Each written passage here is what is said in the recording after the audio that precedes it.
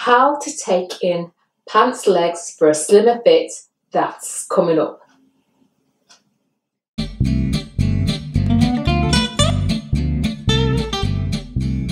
Hello fashion sewers, I'm Colleen G. Lee and welcome to FSBTV.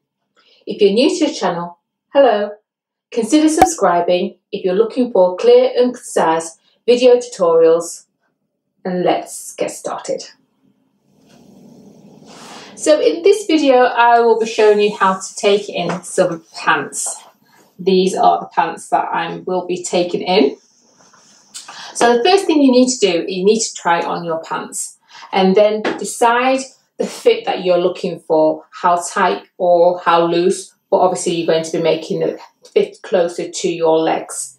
So the best thing to do is to try it on and then pin and then look in the mirror, and once you've done that and you're happy with the way it looks, then turn them inside out. So let's get started. So I'll just put these flat, and then once you've decided how slim you want your legs to be, turn your pants inside out. It's going to be easier to wear that way, and it's the only way you can do it anyway, really. And then lay them flat. Now, the tools that I'm going to be using that you're going to need is a stitch unpick. I've got a sewing gauge here and a marker, and I'm just going for tailor's chalk. So those are going to be the tools that you're going to need for this project. So once you have your pants inside out, so it's going to work on one leg. The first thing you need to do is to the hem, use your stitch unpick, seam ripper, and then just remove the stitching so that you've got a flat hemline in which to work with. So I've done that already, so that's nice and flat as it can be.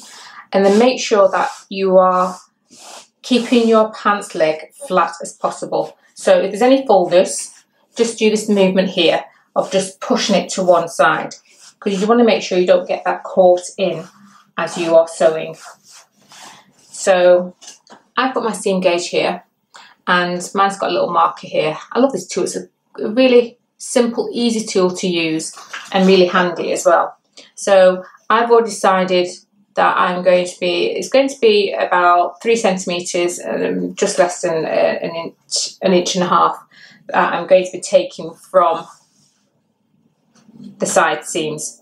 So this is how I use the seam gauge, and I've got my chalk here, and I'm just going to mark like so. If you wanted to start from the hemline, that's also fine. So I'll just put that along there and show you there. So every so often I'm just going to be using this red little marker here to put against the edge of the seam, and then just get my marker and just make a mark and just keep going down until I've got it all marked out.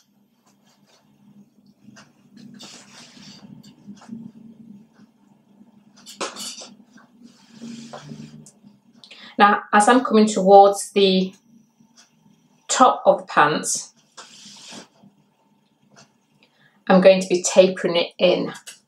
What I mean by that is that it's going to get less and less. So from this point here, I'm going to be taking it, because I don't need that amount of funds taken around the seat area, the buttocks area of the pants. So from here, I'm just going to just eyeball it. Well, I actually do know how much I need to take away until I get to the point where it's going to be going into the actual original seam of the pants. So there we have it all marked. Hopefully you can see that. Let me just mark that a bit more, deeper in colour.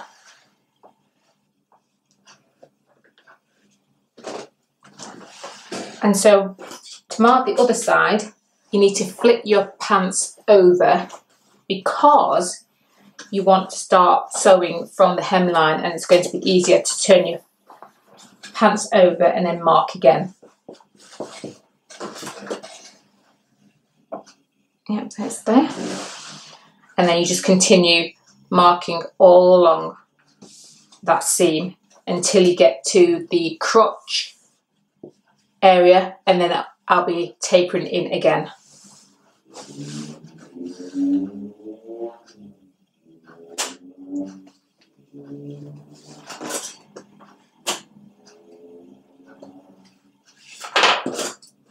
Now once you've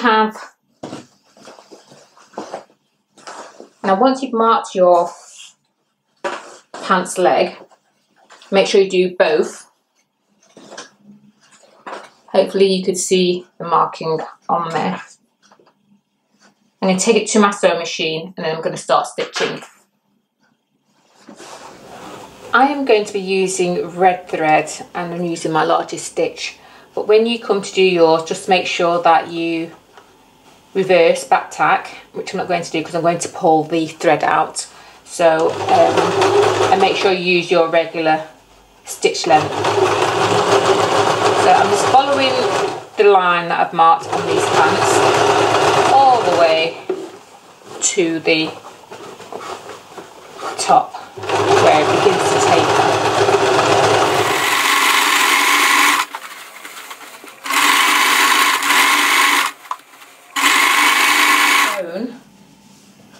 Each seam, so the pants now has new seam for a slimmer fitting pants.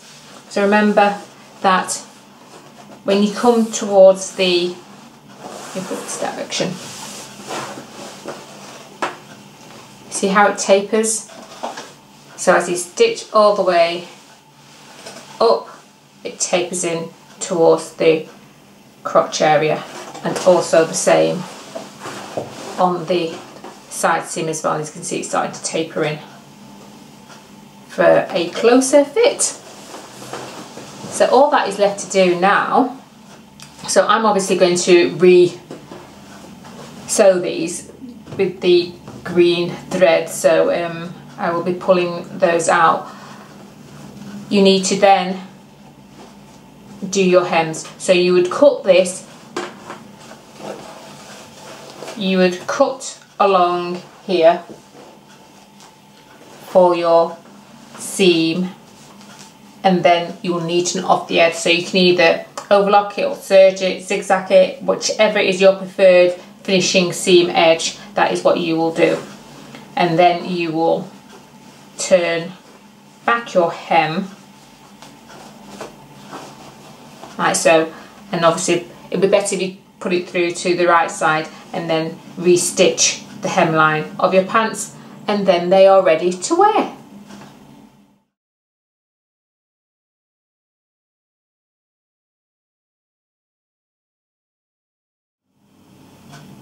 Well, I hope you enjoyed that video tutorial. If you did, give it a thumbs up. Please leave a comment. Do subscribe, and when you subscribe, don't forget to hit the bell. That way you will receive notifications of when I upload videos. And I will see you next time.